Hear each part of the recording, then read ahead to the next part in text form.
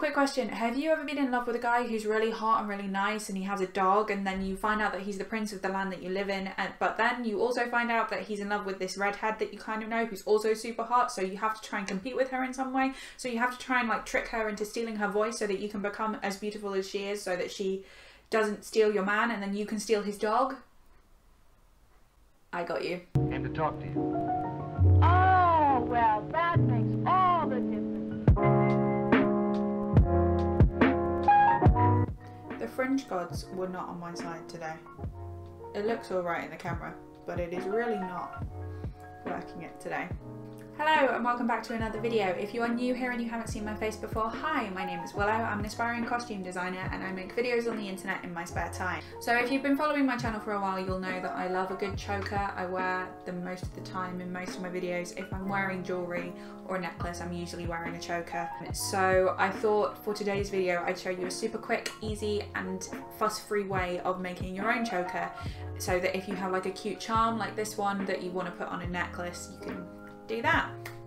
And as I am a massive fan of The Little Mermaid and all things mermaidy, I decided to make a Ursula inspired choker, or Vanessa inspired choker if you're a real Disney buff, to use for Disney bounding. The charm that I've got here is actually from a choker that I bought from a company called Sour Cherry. I'll put a link to their shop in the description if you just wanted to go to that and buy some jewellery. They do some really cute stuff, so I would highly recommend it. But mine unfortunately broke, the fabric snapped on it, so I had to remake it, so that's what you're seeing here today. So without further ado, let's steal some mermaids' voices. Okay, so very simple choker. So all you'll really need is some cord, the charm that you would like to put on the necklace, so this little shell that I'm using here if you want, some scissors for various cutting things as required, and then an optional extra is a needle and thread. So step number one, we're going to measure out how much cord we're going to need. So you just take the cord and wrap it round your neck 1.5 times so that there is some overlap in the cord, so that it's slightly longer than what you'll need for the choker. And then you just want to hold the ends together as if it was already made, and then try and take it off over your head. And this is good because it means that you're sure that the amount of cord that you need is going to get over your head, because it's all very well and good making the choker, but if you can't get it off, there's not much point. There we go. So then you just want to cut the cord to the length that you've measured. Then what you're going to do is put the charm on the choker, so just thread it onto the cord. There we go. Lovely. And then you take one side of the cord and knot it to the other side of the cord, just using a simple single knot, but making sure it's as close to the end of the cord as possible, and making sure it's nice and tight so it doesn't come undone.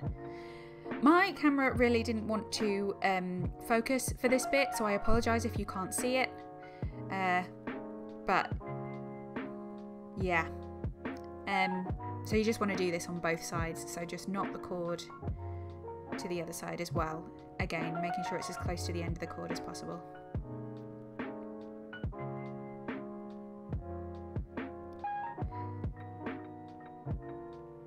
And you should be able to move the knot up and down to lengthen the choker as needed. And then what you want to do is pull it out to as long as possible. There we go. And then you just want to try it on. So as I said, pull it out to as long as you can possibly make it, and then slot it over your head, and then using the 2 knots that we've made, tighten it up by sliding them back along the cord.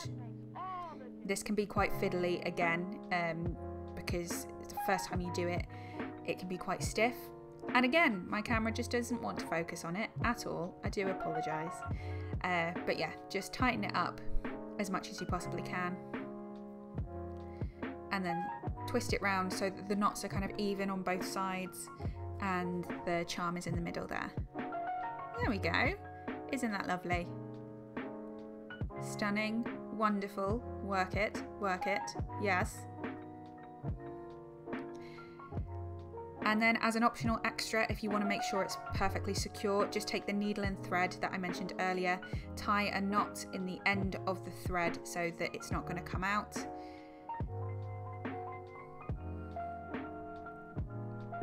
And then just sew the knot shut. So the way that you do this is taking the two outside pieces of cord in the knot, so the outer edge of it, you just want to sew those two pieces together so that they're securely fastened, so the knot's not going to come undone. Why does my camera not want to focus today, honestly? But it's still going to move up and down the cord, so you can still open and close the choker. It just means that the knot is not going to come undone. That's a tongue twister, isn't it? Try and say that 5 times fast.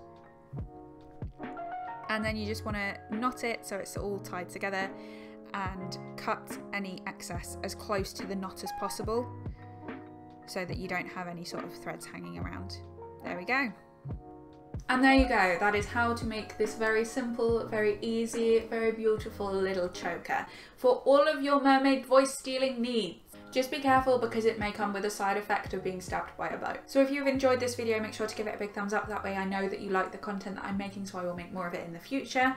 If you do have a go at making one of these chokers, be sure to tag me on Instagram. That's my Instagram handle right there. I will put it on screen for you. And follow me on that, and all of my social media will be in the description. Tag me if you make it and I will go love your pictures of it. It would be wonderful. If you wanted to comment anything you would like to see me make in the comment section down below. Also in the comment section below, tell me your favourite Disney villain death, because some of them are bizarre and wonderful at the same time. So I would love to hear some of those. And as always, if you want to see more of my content, make sure to subscribe to my channel and hit the bell notification so that you get a notification every time I post a random video. But I think that's everything for this video, so until the next time, to thine own self be true. Bye!